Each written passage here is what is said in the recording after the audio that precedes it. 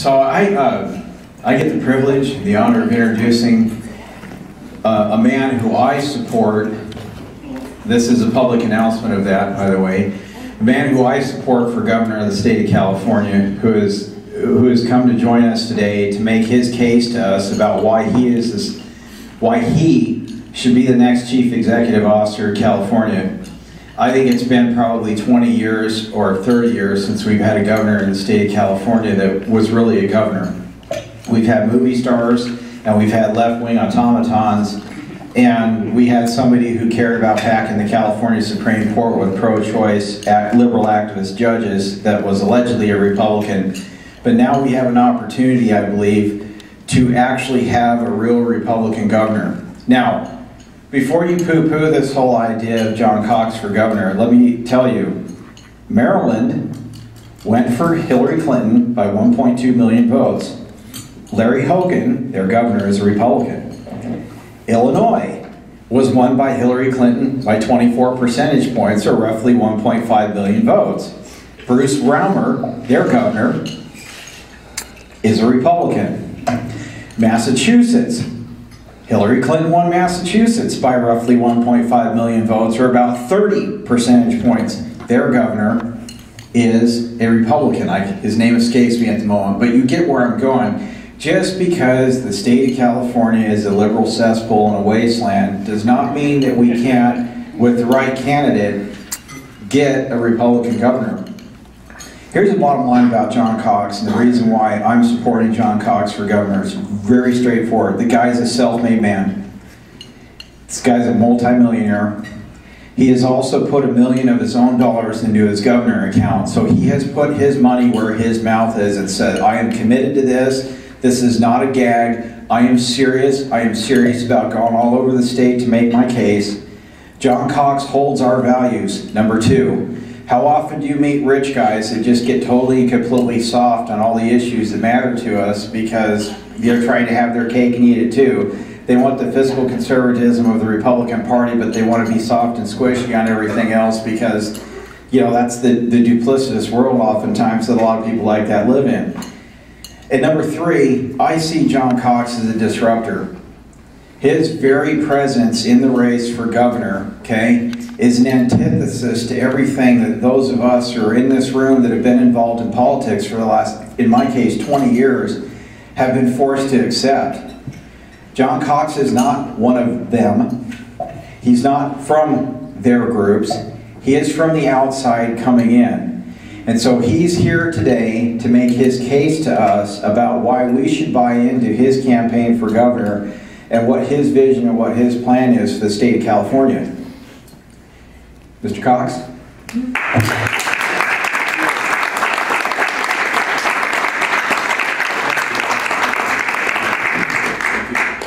Thank you, Aaron, and thank you for all the work that you've done, and thank you, John, for putting this together, and Todd, and all the members of the California Impact Republicans. You know, I want to tell you, I'm one of you from the standpoint that I've worked in the vineyards. Aaron didn't mention it, but I was actually president of the Cook County Republican Party. That's Chicago. And, you know, if you're going to fight the machine in Chicago, you've got to be a committed Republican, let me tell you right now. I always said that being the president of the Cook County Republican Party was a little bit like being the opposition leader to Saddam Hussein. You know, Chicago figures into my background. You know, I moved out here about 10 years ago. When I did so, my friends told me I moved to the only state in the union that makes Illinois look well managed. You know about Illinois, right? Illinois is the state where the governors not only greet you at the border, but they make your license plates for you. But I want to thank Shannon Grove as well for being here, and Jim Brulte. I mean, I know what it's like to fight the machine. And seriously, for a moment, I want to give you a little bit more of my background. Aaron, you did a great job, but I want to really tell you what has formed my being. You know, I'm not one of those guys like Mr. Newsom who was born on third base and thought he hit a triple. I started at the bottom. My mom was a Chicago public school teacher on the south side of Chicago. I was literally born at the University of Chicago. I always said that I lived and grew up in Barack Obama's district while he was back surfing in Hawaii. And you know, with my mom, a school teacher, I really saw up close corruption. And that's why I want to be your governor in 2018. Because we've got to do something about corruption. My mother, God rest her soul, she retired, by the way, to Fresno, right near here. She retired in 1980 and lived the last 20 years of her life right here in Fresno. And she always told me about how great the Golden State was. But when I was a kid, she used to come home at night, and she used to sit on the couch and she literally would cry. She'd shed tears because she had to deal with some of the worst principals that she ever had to deal with in Chicago. And what does this have to do with California? It's about corruption. Because the principals in the Chicago public schools were chosen because they were friends of the alderman. And those kids, God love them, they didn't get a good education. And I got to tell you, you're seeing the results of it now every single weekend in Chicago. 5 murders, 40 shootings, because we're graduating, and I use that word euphemistically, we're getting kids out of school, we'll call them graduates, who don't have the skills to succeed in the real economy. And that's a crime. You know, people think about corruption as a public official getting an envelope of cash in exchange for a building permit or something like that. You know what? Corruption is way, way more than that. Corruption is any time a public official makes a decision, because that's what we hire them to do, right? Make decisions. And they make a decision that's in their political interest and not in the best interest of the people that they represent. And it's wrong. And I'll tell you, it's going to end in 2018 in California with your help. So I moved out to California about 10 years ago. Believe it or not, I'm the last member of my family. I always tell people it took me 50 years to save up enough money to buy a house here. And I discovered something. I discovered that this state is even more corrupt than Illinois. That's saying something. But you have something that's interesting. You have ballot initiatives, and we're going to talk about that for a second. I'm running for governor. It's in my blood, I guess, to try to do something about this, and Shannon knows what I'm talking about. She's fought the battle in Sacramento. But I'm running for governor because there's 2 Californias. There's the California we have, and the California we ought to have. The Golden State, the one my mom talked about. The California we have, I'm telling you right now, is in deep trouble. Do I need to recite the statistics? We're #1 in poverty. Did you know that? This is the Golden State. This is the Golden State of the gold rush and the opening of the Pacific Rim. And we're #1 in poverty. 12% of the nation's population lives in this state, and we have 33% of the welfare cases. We have the highest cost of living. I don't need to tell you that. You can't buy a house in San Francisco in the Bay Area. Not that you'd want to live there now. It's a wonderful place. It leans a little bit to the left, but that's okay. We have the highest income and sales tax rates. You know, usually a state that has the highest income tax rates has low sales tax rates. Well, we have both. And now, as Shannon referred to, we now have one of the highest gas taxes in the country. And going higher, I might add. Read John Kupal's column today about how they snuck in an increase of even more than we anticipated. And that's before the cap and trade regulations add a lot more to the cost of gasoline. We need to do something about the escalating cost of living, the escalating taxes and spending that the career politicians, that's what they're in business to do. And why? Because California has the largest legislative districts in the world. Not just the 50 states, the world. And that's the reason. Shannon is running for the state senate, as you know. And my hat's off to her. But as you might know, a state senate district in California has 1 million people in it. Shannon, you're running in a district, it's like running for governor of North and South Dakota at the same time. So what happens when you have to run in a district that size? You need lots and lots of money and lots of manpower, right? And that's what happens in Sacramento. We don't elect leaders in Sacramento. We elect professional fundraisers, because that's in essence what you have to do.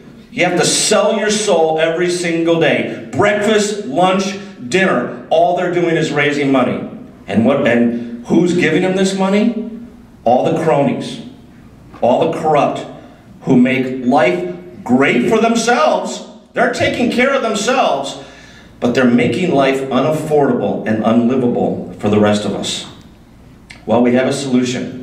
I'm not going to go into all the details now, but we have a ballot initiative that we're going to start collecting signatures for in about 2 weeks. And this is going to be a revolutionary change. It's going to go beyond the part-time legislature that Shannon has so, valiantly fought for.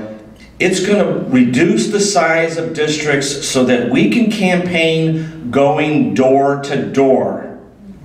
See, I don't think people came to this country when they were fleeing a corrupt country they left, to come here and give their vote to another corrupt government. Do you think they did that? No.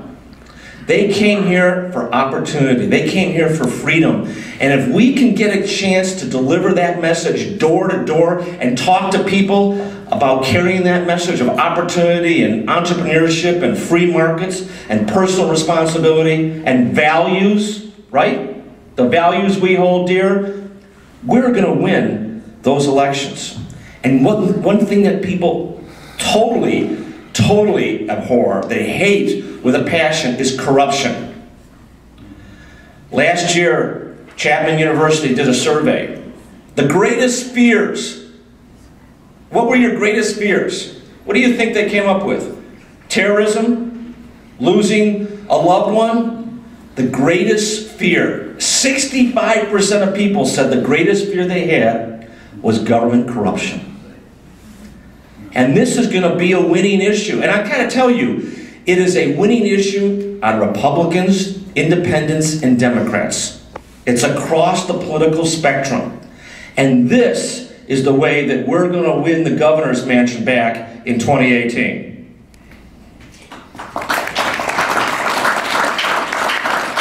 All the surveys show it. And we're going to drive that point home. I don't know about you, but I'm done with an education system that's run for the unions and the teachers and not for the parents and the students. Government monopolies don't work very well. Monopolies don't work well in the private sector either. We've got to break that monopoly. I'm done with a transportation system that it doesn't repair the roads, soaks up incredible amounts of money. I don't know if you know this. Shannon talked about the gas tax. It costs 5 times the amount of money to repair a mile of road in California than it does in Texas. Wow. That's not acceptable. That means we get 20% of the roads repaired with our tax dollars. That is completely unacceptable. We're done with that. I'm ready for a transportation department that finally spends our money wisely. I'm done with having the highest housing costs in the country. We've got to build more housing. We've got to get rid of the oppressive regulations. CEQA is used as a way to drive up the cost of housing for all of us. I want my children to be able to afford a home, and I want you to make sure that your children can afford a home in California. We also have to do something about the business climate. I'm a businessman. I'm a small businessman. And what happens in California is that big business and big labor conspire to drive up the cost of doing business. You know, we're number 50 of the 50 states in business climate right now. I'm done with being the last, dead last on business climate in the U.S. And the spending and taxes have got to end. I don't know if you know this or not, but California generates more revenue than New York and Texas combined. What we've got to do, and I'm done with the spenders and the taxers in Sacramento, we've got to replace them with people from the neighborhoods who really have a goal of spending our tax money wisely.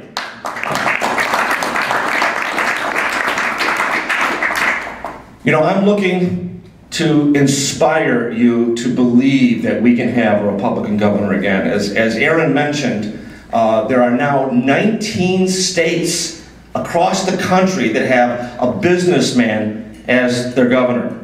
19 states. He mentioned Larry Hogan in Maryland, Charlie Baker in Massachusetts, but they're all over the country now. Doug Ducey in Arizona.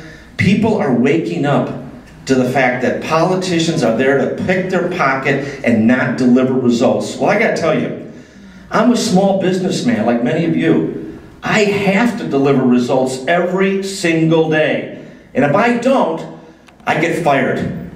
And that's what we need with our state legislature. We need a legislature that we can fire if they don't do the job.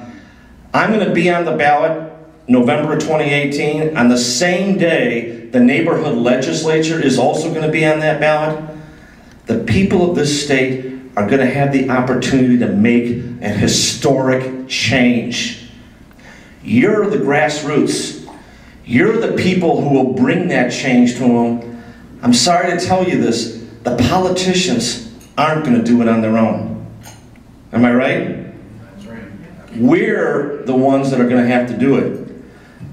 I'm bringing the tools to this. As Aaron said, I put my money where my mouth is. I put $1 million into the committee, and believe me, I earned every penny of that, and that was not easy to do. And I'll put more in if I have to get this job done. I'm not going to be a Meg Whitman. I'm not going to be a self-funder. I'm going to need a lot of people to help, and we shouldn't have a self-funder. We need somebody who believes in small business, who believes in entrepreneurship, who believes in opportunity. I'm a Jack Kemp Republican. To me, I was on his steering committee when he ran for president in 1987. This is 30 years of working in the Republican vineyards. That's where I'm coming from. This is no late awakening by me. I've been involved in Republican politics for a long, long, long time. And Jack Kemp's message was opportunity. Jack Kemp's message was giving people a hand up and not a handout. It's opportunity that people want. It's not a government check. It's not cradle to grave government support. People want a chance. And I think I represent that chance. I came from nothing and built up a life for myself and my children. I want to make sure that that continues. That the American dream is the California dream, is the promise of the Golden State that my mom talked to me about when I was a little kid. I want to bring that to California. I'm not doing this for me. I'm doing it for my children. I'm doing it for all of your children. I'm doing it for the future of this state and this country, because California is critical to the continuation of the American experience. Join me in this effort. Let's keep on the fight. Let's talk about issues. Let's keep to our values. And let's win the governorship back in November of 28 and kick out the professional fundraisers in this legislature. Thank you very much.